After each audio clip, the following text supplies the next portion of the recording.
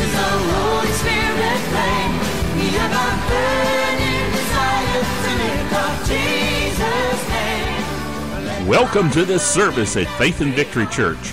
This is the place to come to receive your miracle from God. Now, let's join our service already in progress. Remember last week, Paul finished his letter to the church at Corinth. And in doing so, praise the Lord, Paul gets to leave Ephesus. Amen. Isn't that exciting? He's been there for a couple of months. Well, actually, he was there for over 2 years. So it's not quite as whatever as we kind of think. I got to find the PowerPoint myself. Hallelujah. Sermon notes. Let's find Paul. Wonder who, ba-doo-boo-poo, who wrote the book of Hebrews. Anybody know? Paul. There we go. At least I believe Paul did. Well, guys, I'm not finding it. That's my problem. That's a problem. It's on there. It's out there. Actually, it's in a file. Extra folder.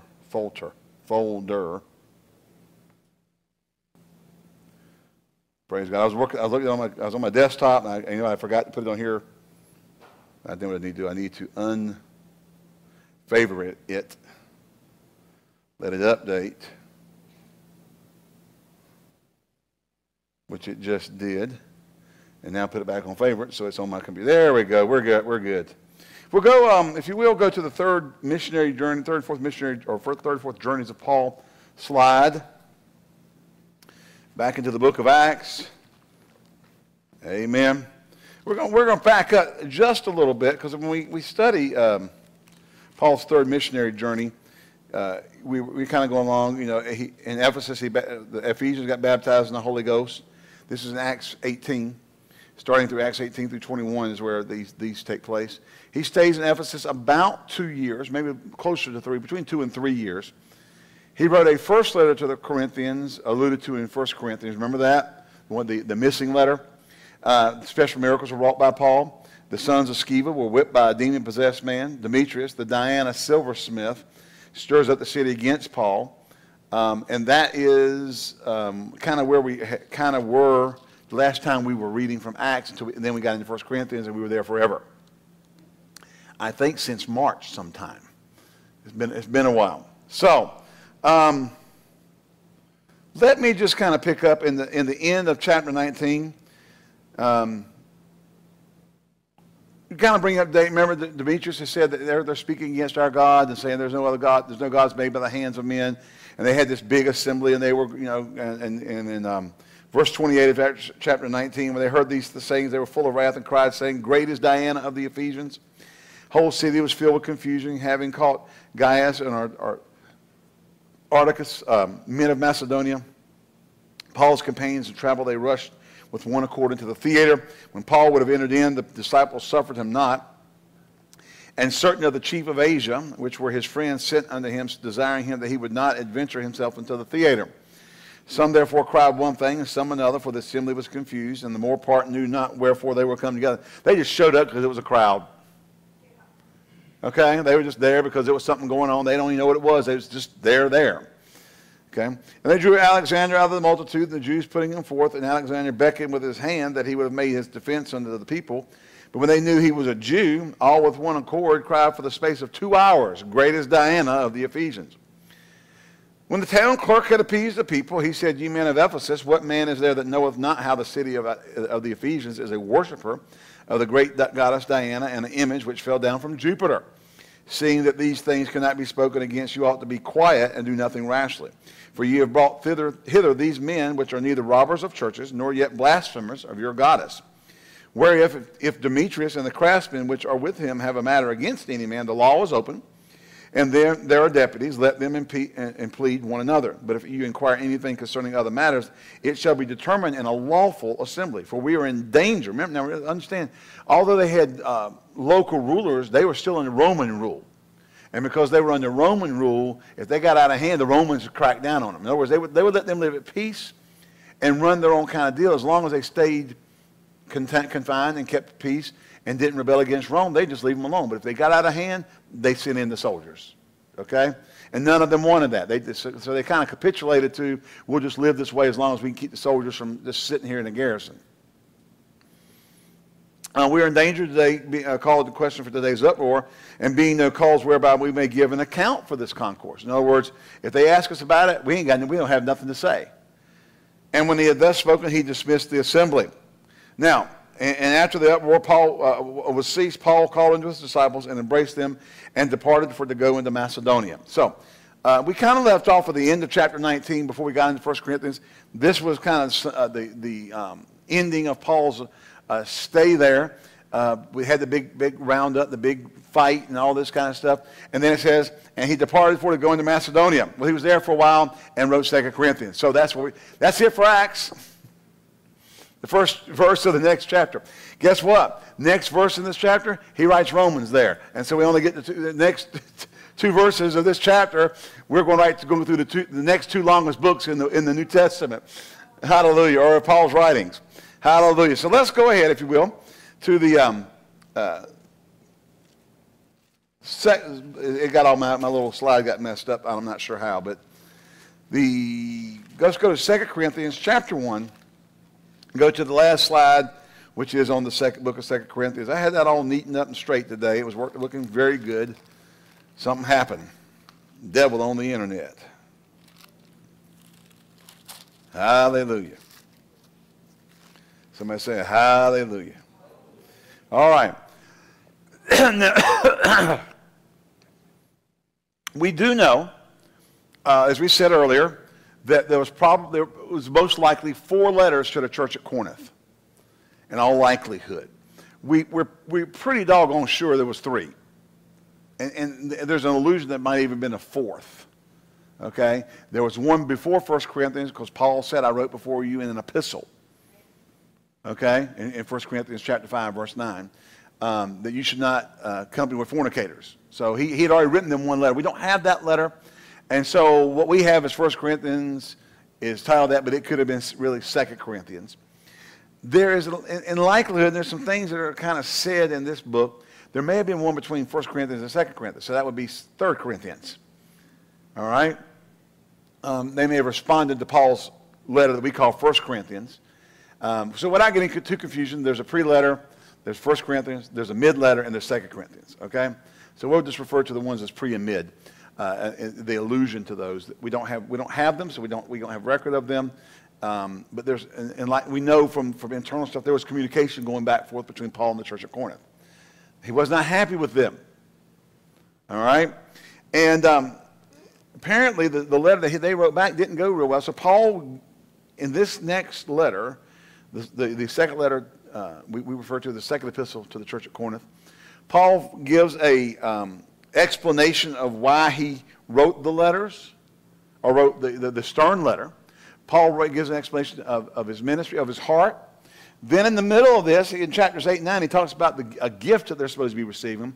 And then he finishes up from 9 through 13, given the authority of his apostleship. Okay? So this letter is not as doctrinal as the 1 Corinthians was. There's very, very specific doctrines laid out in 1 Corinthians. There's a lot of specificity given to different things in that first letter. A lot of rebuke, a lot of reproof. A lot of things are going on. This one becomes more of Paul establishing his authority and right to say the things he has said. Amen. Hallelujah. And then reminds them of a gift they're supposed to be receiving. And then he wraps it up with about 5 chapters of the authority of his apostleship. So he explains himself somewhat, and there's other things in here, but he pretty much he's explaining himself in the first 7 chapters of why he did what he did. Gets into the middle and reminds them, hey, look, now you guys have promised to take up a gift. We want to make sure that you're not going to forget about that. There's a gift to be taken up. And there's some good things in those 2 chapters. And then he comes back and he just flat out lays out his authority as an apostle. Okay? All right. And when you're dealing with people who are rebellious, people who want to do it their way, people who, sometimes you just got to lay down the law that I have the authority to do this. And that's what Paul did. Okay. 2 Corinthians chapter 1, verse 1, Paul, an apostle of Jesus Christ by the will of God, and Timothy our brother, unto the church of God which is at Corinth, and all the saints which are in all Achaia, grace be to you and peace from God our Father and from the Lord Jesus Christ. Blessed be God, even the Father of our Lord Jesus Christ, the Father of mercies and the God of all comfort, who comforteth us in all our tribulation, that we may be able to comfort them which are in trouble by the comfort wherewith we ourselves are comforted of God. Now, the first 2 verses, or first 2, 3 verses are pretty much a standard opening of Paul in some form or another. He declares he's an apostle of Jesus Christ by the will of God. Okay? And then he'll move out of there, he'll say, and then he begins to move into some other things. For as the sufferings of Christ abound in us, so our consolation also aboundeth by Christ. Whether we be afflicted, it is for your consolation and salvation, which is effectual in the enduring of the same sufferings, which we also suffer, or whether we be comforted, it is for your consolation and salvation. Paul's saying whether we're suffering or whatever, it's for your good. Okay? And our hope of you is steadfast. Now Paul said, hey, our hope of you is steadfast. We believe, let me say this, kind of paraphrase this. I honestly believe it's going to all work out okay. You guys are going to get it together. Okay? That's what Paul's saying. Now, Paul didn't just kind of go, I believe y'all going to get it together and walk away. He said, I believe you're going to get it together, and here's why you're going to get it together. I'm going to slam you. Amen? Hallelujah. I'm going to clean your clock and love you at the same time. And our hope of you is steadfast, knowing that as you are partakers of the suffering, so shall you also be of the consolation. For we would, brethren, have you not ignorant of our trouble, that came unto us in Asia, that we were pressed out of measure, above strength, inasmuch as we despaired even of life. In other words, they were in fear of their lives at several times. They went through a bunch of stuff. But we had the sentence of death in ourselves, that we should not trust in ourselves, but in God who raises the dead, who delivered us from so great a death, and doth deliver, in whom we trust that he will yet deliver us. Now they're saying we face death a lot. We're trusting God to bring us out. We trust God all the time. Somebody say amen. Ye also helping together by prayer for us, that for the gift bestowed upon us by the means of many persons, thanks may be given by many on our behalf.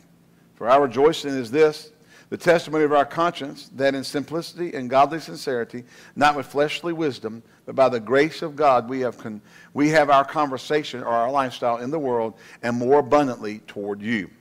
For we write none other things unto you than what you read or acknowledge, and I trust even shall acknowledge even to the end. And Paul's saying, like you know what we're saying is the truth, and I trust you'll continue to hold fast to that, not just waver. Because remember, they kept having people come in and try to stir up problems. As also you have acknowledged us in part, that we are your rejoicing, even as ye also are ours in the day of the Lord Jesus. And in this confidence I was minded to come unto you before, that you might have a second benefit, and to pass by you into Macedonia, and to come again out of Macedonia unto you, and of you to be brought on my way toward Judea. When I therefore was thus minded, did I use lightness, or the things that I purposed? Do I purpose according to the flesh? That with me there should be yea, yea, and nay, nay. Now Paul was saying, I planned on coming through there on my way to Macedonia and coming back through there on my way back. You'll find out later he says he didn't do that. He changed his mind on that. But as God is true, verse 18, and our word toward you is not yea and nay. For the Son of God, Jesus Christ, was preached among us by you, even by me, Silvanus, and Timotheus, was not yea and nay, but in him was yea. For all of this is a great scripture. But Paul's saying I wasn't double-tongued. I was straight up. I didn't back off. I didn't change things. I was straight with you of what I was planning on doing. For all the promises of God in him are yes, and in him amen, and to the glory of God by us. Or as Weymouth says, all the promises of God have the yes in him. Amen. And our amen acknowledges the truth of it to the glory of God in us. Now he which establishes us with you in Christ and hath anointed us is God, who hath also sealed us and given us the earnest of the Spirit in our hearts. Moreover, I call God for a record upon my soul that to spare you I came not as yet unto Corinth. See, Paul's saying, look, I didn't come because there was still too much contention. Okay? Not for that we have a dominion over your faith, but are helpers of your joy, and by faith ye stand. But I determined this was not myself, this with myself, that I would not have come again unto you in heaviness. For if I make you sorrow, who is glad? Who is he that maketh me glad, but the same which is made sorry by me? And Paul says, you're still upset with me, and I'm not going to come through there right now because it's going to be a mess. That's what he's saying. And so I didn't come through there because I didn't want to keep this thing stirred up. All right? So that's why, now understand now, in 2 Corinthians, in Acts chapter 20, verse 1, he went to Macedonia. He's telling the church of Corinth, I had planned on coming through you to get to Macedonia, and now he's explaining why he didn't do that. That was his plans, but he didn't do it because they were still upset with him, and apparently that in-between letter that we don't have accounted for that. They were still upset with him. They didn't like the fact he came down so hard on them. He didn't like the fact that he just said, put that guy out of the church. They didn't like the fact he told them to stop fornicating. They didn't like any of that stuff. And they rebelled against it. You know? I got the Holy Ghost too. Try that. Just try the Miriam and Aaron thing and see how that works out for you. Hello? Come on now. I hear from heaven too. Go ahead on. Maybe this is the old saying we have, if you're going to be dumb, you're going to have to be tough. Amen. You can learn you can just learn from Miriam and Aaron and not get in trouble to start with. Somebody say amen. Amen. All right. So Paul says, if I've made you sorry, and you're the one that makes me glad, amen, then if I come, and you're not going to make me glad. It's not going to be a good thing. And I wrote the same unto you, lest when I should come, I should have sorrow from them of whom I ought to rejoice, having confidence in you all, that my joy is the joy of you all. For out of much affliction and anguish of heart. Now see, Paul begins to bear that I wasn't just being hard on you just to be hard on you. It's difficult for me to do this. It was difficult for me to bring this discipline. It's difficult for me to say the things I said in 1 Corinthians. Well, it wasn't that I took pleasure in it, and I was just, man, could not wait to fillet you and put you on the grill. He said, with much affliction and anguish of heart, I wrote unto you with many tears, not that you should be grieved, but that you might know the love with which I have more abundantly unto you. Let's stop here for a second. Well, if any have caused grief, he hath not grieved me, but in part that I may not overcharge you all. Sufficient to a man is this punishment which was inflicted of many. Now remember, he's making reference now to the man that was put out of the church for shacking up with his stepmama. So we see stuff there and go, man, I ain't never heard that. Oh, it's happened before. Whatever you hear, whatever perversion you hear, whatever garbage you hear, it's happened before. All right? This man was living with his stepmama, and Paul said, put him out of the church, turn him over to Satan for the destruction of his flesh, that his spirit may be saved in the day of the Lord. And Paul said he did not do that to cause grief.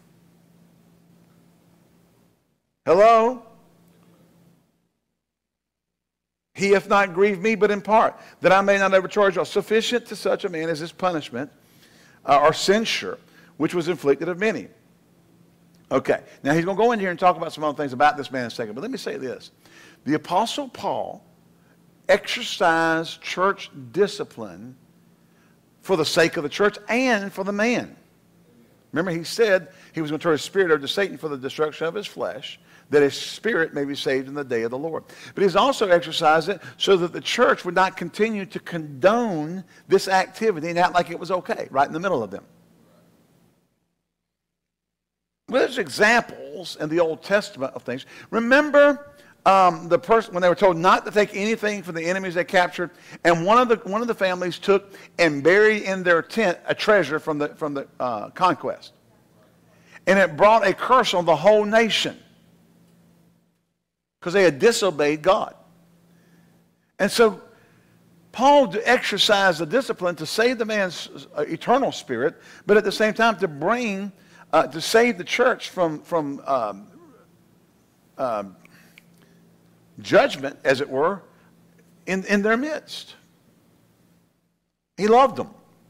But you see, I'm going to tell you, 95% of the time when you bring, if you're an authority and you bring judgment, or you bring a judgment, or you bring, not punishment, correction, it doesn't go well.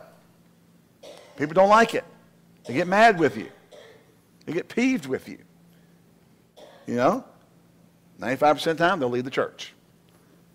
Because there's another church down the road that you could say, well, listen, they left our church and they did such, such, such, such, and they'll just take them right in and won't even think twice about it. Now, it used to be, at least when churches were working together, that if you're, especially if you're the same denomination, if they left your church, went down the road, and that pastor would call you and say, listen, so-and-so, well, you know, they left, that pastor would go say, you go back there and get that straight. You can't come here until you get that straight. You're not coming in here. You're going to get that straight. You're not going to bring your strife from there over to here. That's how it used to be. That doesn't work that way anymore because people don't do that. We can fix them. No, if they take it with them, it's going to go with them. All right. Where was I here? In this chapter. Y'all remember where I was? Okay.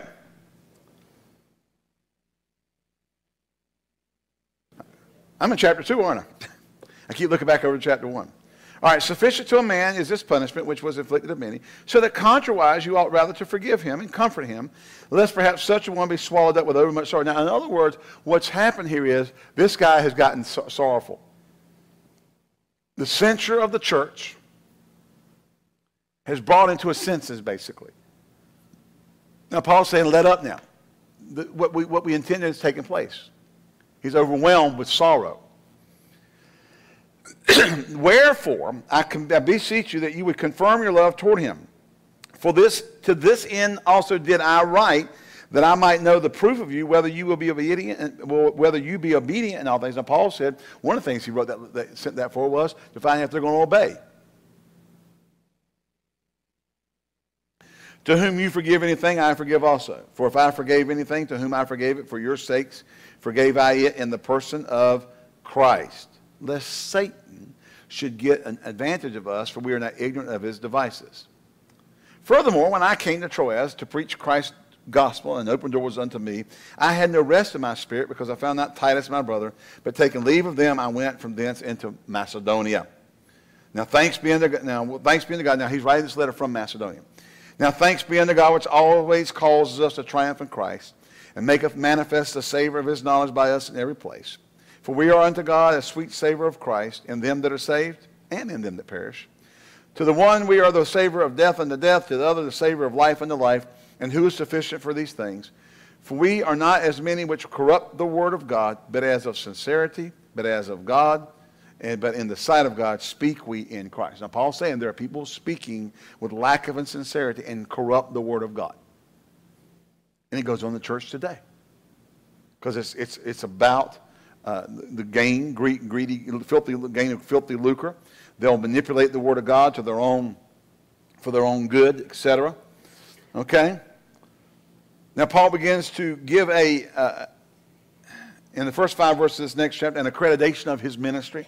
Do we begin to commend ourselves, or need we, as some others, epistles of commendation to you, or letters of commendation from you? You are our epistle, written in our hearts, known and read of all men. For as much as you are manifestly declared to be the epistle of Christ, ministered by us, written not with ink, but with the Spirit of the living God, not in tables of stone, but in fleshly tables of the heart. And such trust have we through Christ to Godward. Not that we are for sufficient of ourselves to think anything of ourselves, but our sufficiency is of God. Now, he'll spend the rest of this chapter talking about the spiritual and gloriousness of the ministry he's called to. Who hath also made us ministers of the New Testament, not of the letter, but the letter, for the letter killeth, but of the Spirit, for the letter killeth, but the Spirit gives life. But the ministration of death, written and engraved in stones, was glorious, so that the children of Israel could not steadfastly behold the face of Moses, for the glory of his countenance, which glory was to be done away with. Now think about that. He's saying that the Old Testament law was so glorious that Moses came down after seeing it, had to cover his face. How shall not the ministration of the Spirit be rather or more glorious? For if the ministration of condemnation be glory, much more doth the ministration of righteousness exceed in glory. For even that which was made glorious had no glory in this respect, by reason of the glory that excelleth. In other words, it doesn't even compare to the glory of the New Testament. In other words, the new covenant, the righteousness that we have in Christ Jesus, the Old Testament righteousness doesn't even compare to how glorious it is. Seeing that we have such a hope, we have great plainness of speech.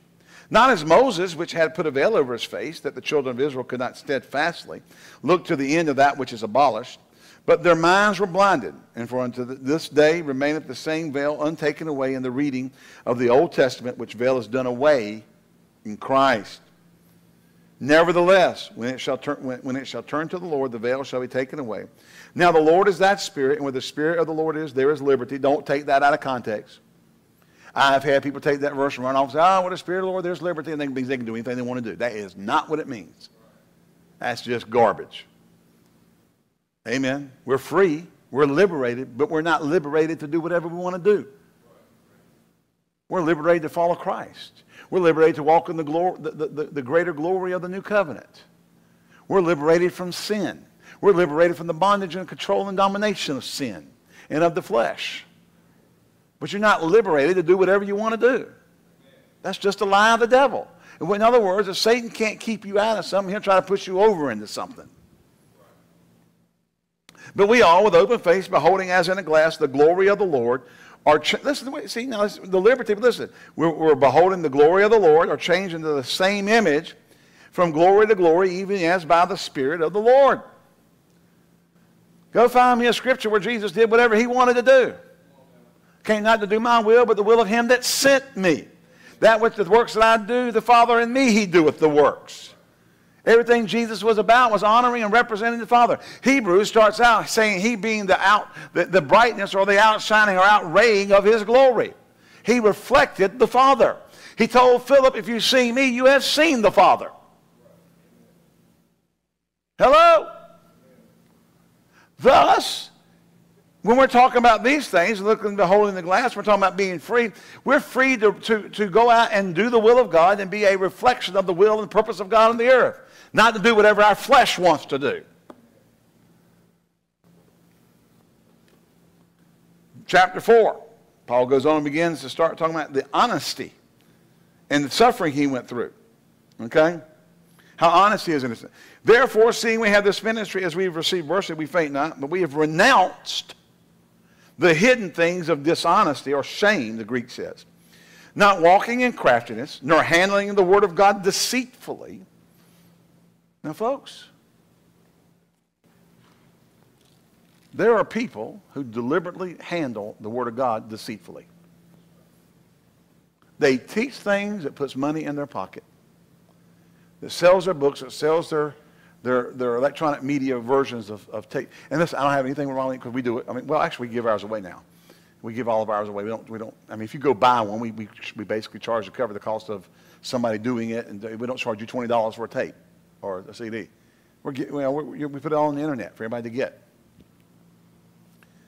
We're not, and I can't argue with somebody saying, this helps support our ministry. This helps us raise money so we can go do some of the things we do. I get that. I'm just saying there are those who simply just handle the word of God deceitfully in order to gain an advantage and get money so they can just go do whatever they want to do.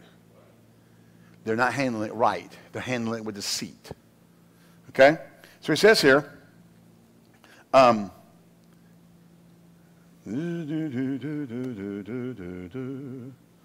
hallelujah.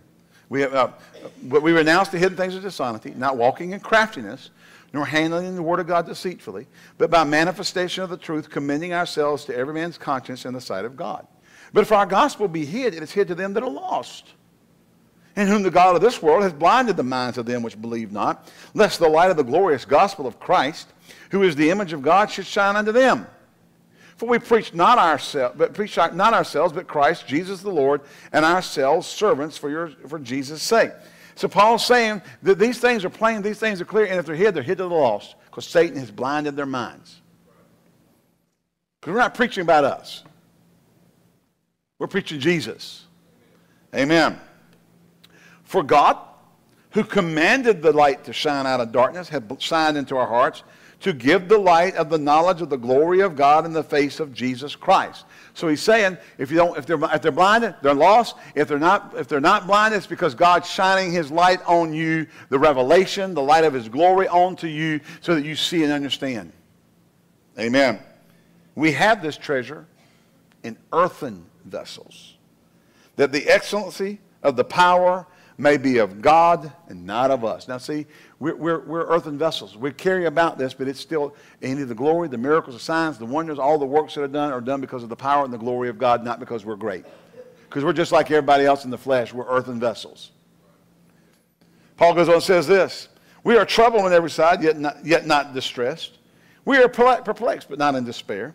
Persecuted, but not forsaken. Cast down, but not destroyed. One translation says knocked down, but not knocked out. Hallelujah. Always bearing about in the body the dying of the Lord Jesus, that the life also of Jesus might be made manifest in our body. For we which live are always delivered unto death for Jesus' sake. In other words, they were constantly facing persecution and death. That the life also of Jesus might be made manifest in our mortal flesh. So then death worketh in us, but life in you. We having the same spirit of faith. According as it is written, I believed, and therefore have I spoken. We also believe, and therefore speak. Now the spirit of faith is you believe and you speak.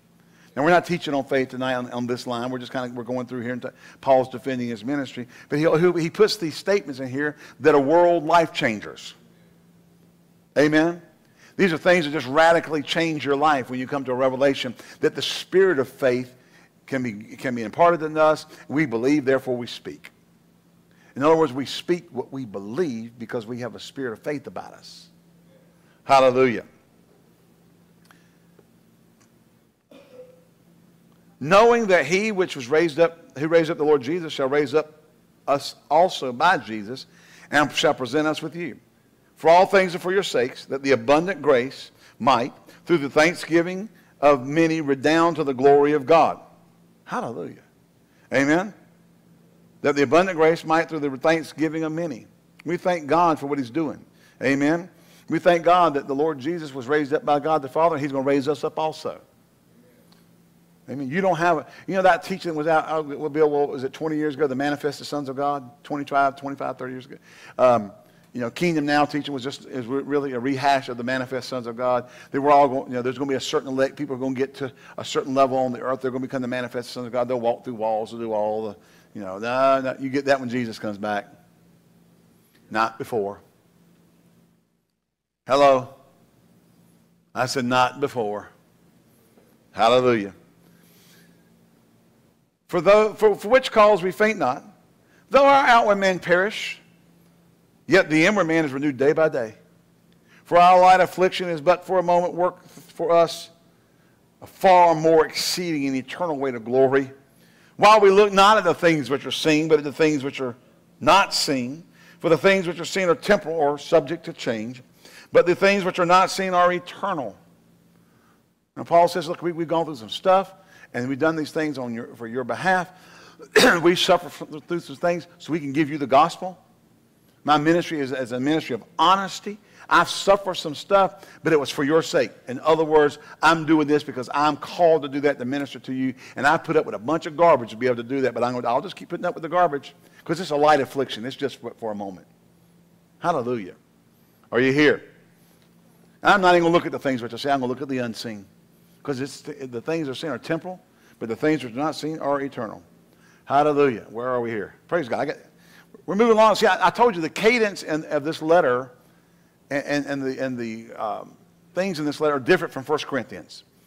See, there were so many corrections and doctrines and stuff that he did in the first one that we had to kind of keep stopping and going.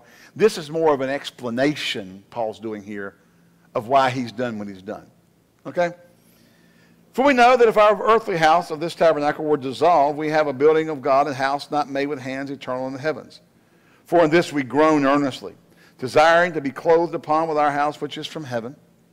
Remember I told you last week, or Sunday, that we're not going to get back this body when Jesus comes back. We get a different one. This will be sown in corruption, will be raised in incorruption. This is mortal, we'll have an immortal. Amen? We're desiring for the heavenly. We're desiring to be released from the earthly and clothed in the heavenly. In other words, a glorified body like Jesus has. Woo, glory. Amen. It's so that being clothed, we shall not be found naked. For we that are in this tabernacle do groan, being burdened, not for that we would be unclothed, but clothed upon, that mortality might be swallowed up of life. So he's saying, Paul's going on to begin to talk here about that desire we had to be free from the limitations of a mortal, death-doomed, a corruptible body, and the dictates and the appetites it has all the time, and be clothed upon, not unclothed, but clothed upon with the glorified heavenly body. Amen.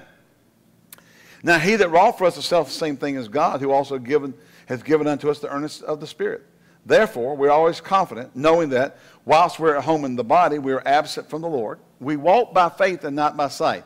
See, now that is a scripture we use all the time, but here Paul is, in the context, Paul's saying that living in this body, separated from the Lord in that sense of you can't just, get out of your body, hang out with the Lord, y'all sit around and drink tea or whatever. We have to walk by faith and not by sight. We don't see the Lord every day. Most people will go their whole life on this earth in this body and never see Jesus. We walk by faith and not by sight. Now, when you're clothed upon, you'll see him. John says we'll see him we'll be as he is, we'll see him as he is. Okay? It won't be a faith walk. You'll just step over there. Amen. Now, 8. We are confident, I say, and willing rather to be absent from the body and be present with the Lord. Now, in other words, Paul's saying, man, you're kind of getting the idea of this thing. It's just great to be with the Lord. Get out of this body and go hang out with Jesus. Wherefore we labor listen to this. Wherefore we labor that whether present or absent, we may be accepted of him. And that's counter to a lot of the grace teaching. The extreme, radical, out-of-balance grace teaching. You don't do anything, you're in the grace. Paul says we labor. That whether we're present in the presence of the Lord, remember, to be in the body is to be absent from the Lord.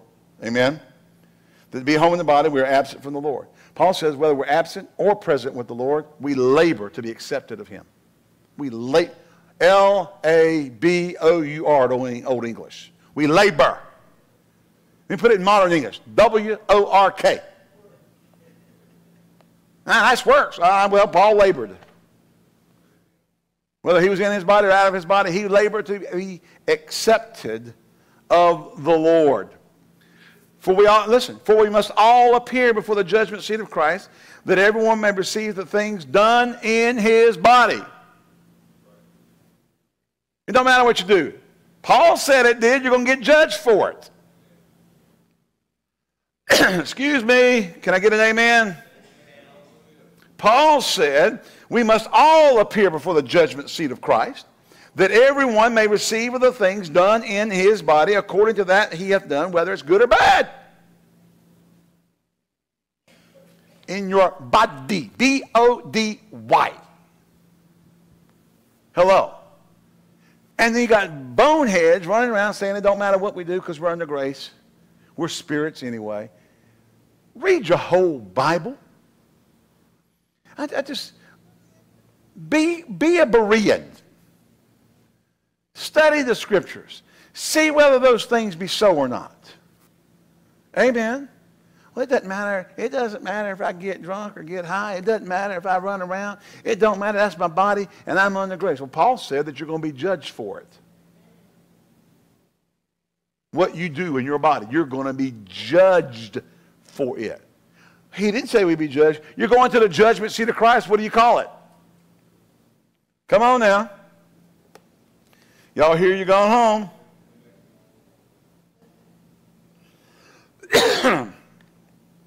He said we're going to receive the things we did in our body. That's the law of seed time and harvest. You don't want to sow a bunch of bad seed and then show it in front of Jesus.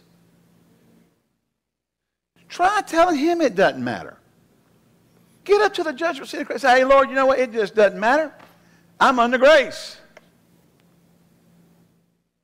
And you might hear him say, did you not read what I told my Apostle Paul in the 5th chapter, 2 Corinthians, down in the 10th verse, that you would appear before my seat and receive of what you did in your body?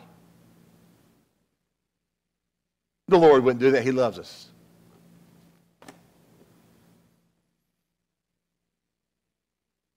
I'm going to sit over on the sideline and see how that worked out for you.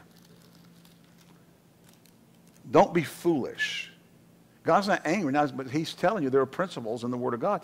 We have to follow those principles. Amen. Paul said, I labor to be accepted of him. Amen. I labor. Hello? Listen to this next verse. That's it. He said, whether it's good or bad. You're going to receive whether it's good or bad. Let's make sure it's good. And repent for the bad. We don't repent anymore. Where did you get that from? Just because some preacher says it don't mean the Bible's. The preacher's been doing this for millennia. Saying that doesn't apply and this doesn't this. If it's in there, it's in there. Just follow the Bible and don't believe it if they say it's not. Listen to verse 11. God's only good. God will never judge me. Knowing therefore the terror of the Lord, we persuade men, but we are made manifest unto God, and I trust also are made manifest in your conscience. For we commend not ourselves again to you, but give you occasion to glory on our behalf, that you may have somewhat to answer them which glory in appearance and not in heart.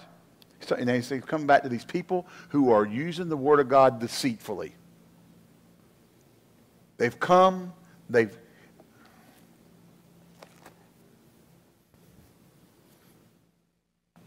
I've been accused of so many things in my ministry.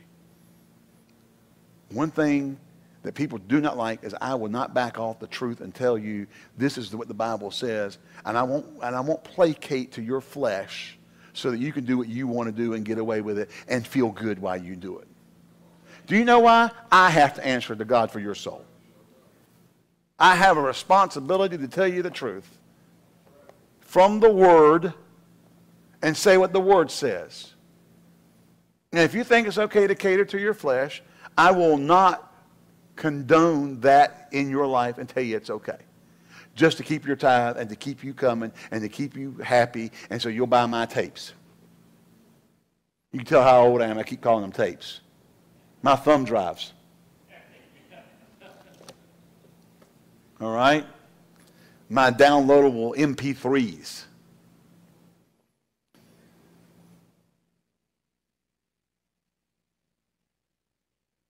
For we commend not ourselves again unto you, but give you occasion to glory on our behalf, that you may have somewhat to answer them that appear, that which glory in appearance. In other words, there are people coming in there making themselves out there somebody. Let me tell you something, folks. There are people who come and they can dress it, and they can have all this, and they can have all of that, and they can have all the things put together and look like they really know what they're talking about and be a shyster. Sent there an emissary of the devil. Sent to bring disruption to the kingdom of God. And they're doing it for the gain of filthy lucre. Paul said, I did not handle the word of God deceitfully. He's referring, and here he's alluding back to there are those who do. They'll tell you what you want to hear and have big meetings and all this kind of stuff to get all your money. And then just pump you up with this and that and tell you it doesn't matter and all kinds of stuff, and all they're doing is they're reaching into your pocketbook. Now, at the same time that Satan is motivating them to do that and they reach into your pocketbook, they're taking it out of the local church. It's a plan of Satan. Paul says so they glory in appearance but not in heart. For whether we be beside ourselves, it is to God, or whether we're sober, it is for your cause. For the love of God constrains us, because we thus judge that if one died for all, then all were dead. And when he died for all, that they which live should not henceforth live unto themselves. Listen to this. And that he died for all, that they which live should not henceforth live unto themselves. Come on, church. Live unto themselves. What's it saying? You no longer have the right to live the way you want to live. You have to live in a way that pleases God. That's what he just said. but unto him which died for them and rose again. Wow. In other words, your obligation is no longer, you did not get set free from Satan's hold on your life so you can go do whatever you want to do. You got set free from Satan's hold on your life. Jesus died for you, was raised up, and now that you've been raised up, you should live for him. Your objective and your thought processes and the way you conduct yourself should be to honor and to glorify God. Not, can I get away with this?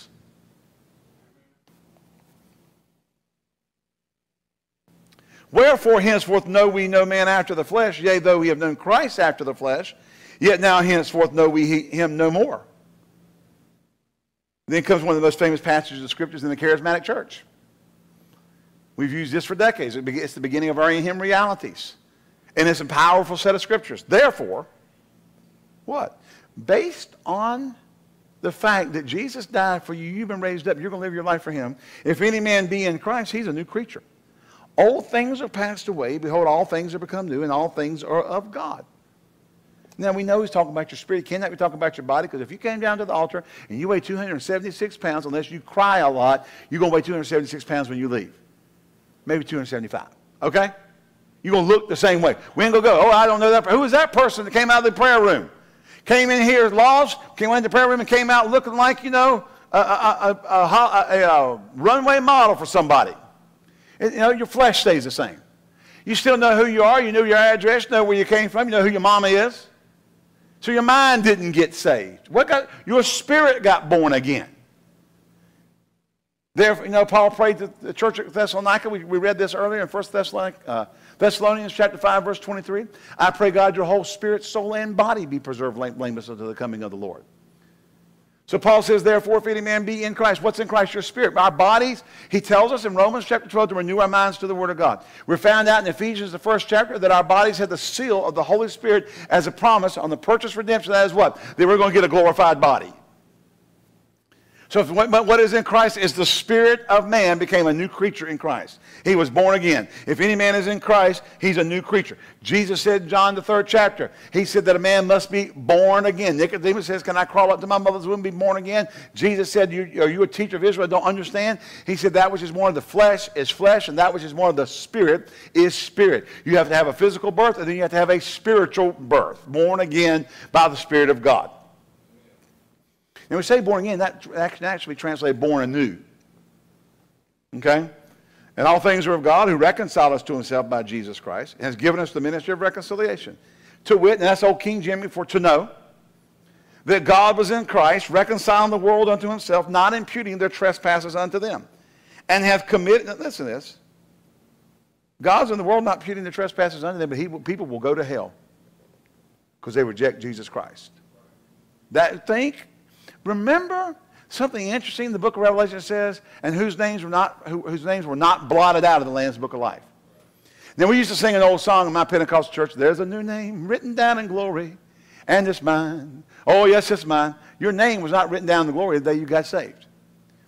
Everybody's name got written down in the book of glory when Jesus Christ was raised from the dead and paid the price for man's sin. Those who die without him get blotted out. And everybody say, wow. Say it backwards. Wow. Say it upside down. Mom, there you go. Hallelujah. He's committed unto us to reconciliation. Now then, we are ambassadors for Christ, as though God did beseech you by us. We pray you in Christ's stead, be reconciled to God. For he hath made him sin. The words to be are italicized, are not in the Greek, so we're just going to read it the way it was in the Greek. For he hath made him sin for us who knew no sin, that we might be made the righteousness of God in him. Hallelujah. Amen.